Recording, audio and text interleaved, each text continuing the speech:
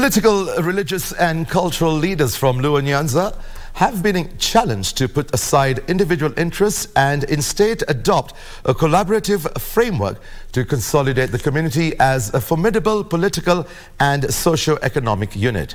The remarks were made during a Luo cultural event held in Homabay County that brought together various leaders from the community in a move that culminated in the unveiling of the chairperson of the community's Council of Elders.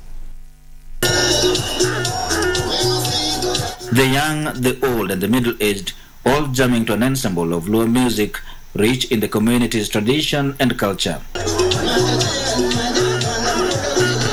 This was the culmination of a two-day extravaganza that also aimed at integrating the young and the elderly members of the community while fostering the unity of the Luo nation. Hii haiko ni hafla ya siasa, ni hafla ya kitamaduni.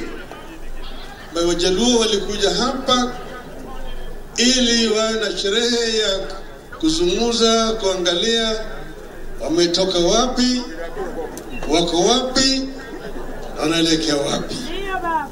Non-Luo leaders were here too to cherish the community's heritage. I am truly impressed, and hii ni kitu tutafanya copycat kule Mombasa. Hata na sisi pia itabidi tuweze kuiga. Hakuna kitu ambao kwamba ni kibaya kuweza. Kinachofanya taifa sio mipaka. Kinachofanya taifa ni watu. Na mimi nataka kuambia mwacha mila ni mtumwa. The climax of the event was the unveiling of the new chairperson of the community's Council of Elders following the death of the former long-serving cultural leader Willis Opio Tondi in February this year. The new cultural leader Odugi Randa committed to serve with absolute dedication. The move is, however, expected to draw protests from a rival faction of the council that is reportedly reading from a political script different from that of the council's patron and opposition chief Raila Odinga.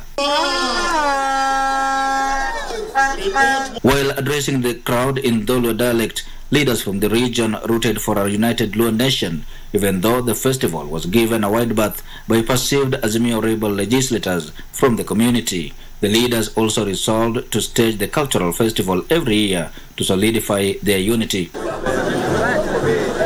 The unveiling of Mzee Odugi Randa as the 9th chairperson of the Luo Community Council of Elders marks the end of two-day extravaganza in Homabay County that was characterized by fanfare and exhibitions that define the Luo people as a community.